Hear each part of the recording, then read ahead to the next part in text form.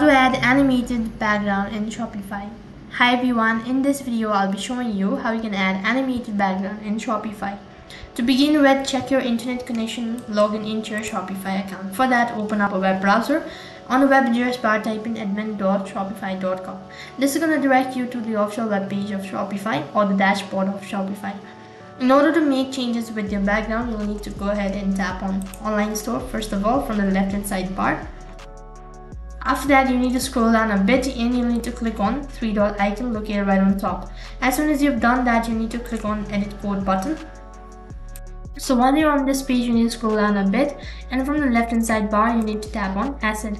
After you click on asset, you'll be able to see multiple options. So from here, you need to go ahead and tap on the code that is piece.css. You can see right on top there's this link. So right over here, you need to scroll down right to the bottom, and right at the bottom you can see there's a line. Now you'll need to open up a new tab and you'll need to paste in the link that is pastepin.com/b5herkz4.